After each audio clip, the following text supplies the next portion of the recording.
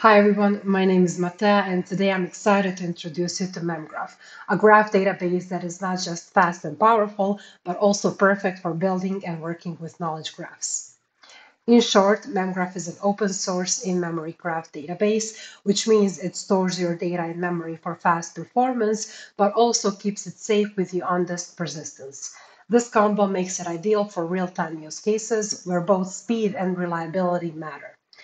Now, unlike the RDF-based systems, Memgraph uses the labeled property graph or an LPG model that consists of nodes and relationships for a more intuitive schemaless approach.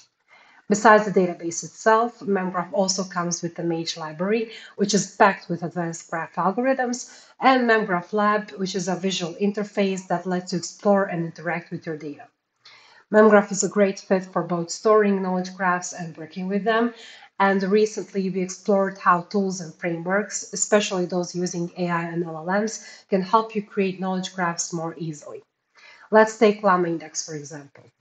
With the integration we've built, you can create a knowledge graph from any unstructured data. All you have to do is provide a document, Llama Index processes it, and Memgraph handles the structure, and you got yourself a knowledge graph. From there, you can explore your data, and you can do that both in Llama Index using the retriever or directly with the previously mentioned Memgraph Lab, which I'll show you next.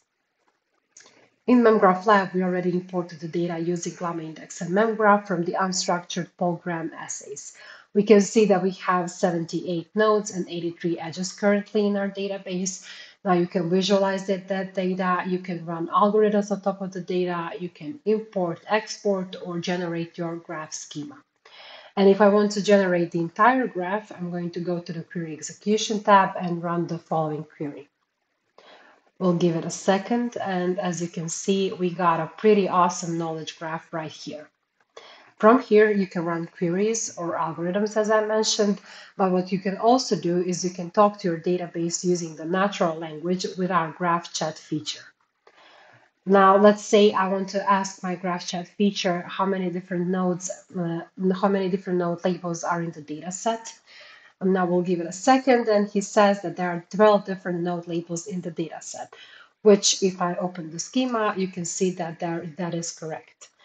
Now, if I want to see, let's say, what is the most connected node in my data set, you can find out the most popular nodes, and you can see that the most connected node is the node with the ID of 71370, which has 10 connections. With Graph Chat, you can literally chat with your graph database, and you can ask it questions in the natural language and find out more details about your model, about your data set, and about the connections within the data set.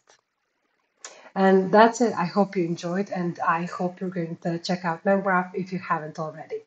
Bye bye.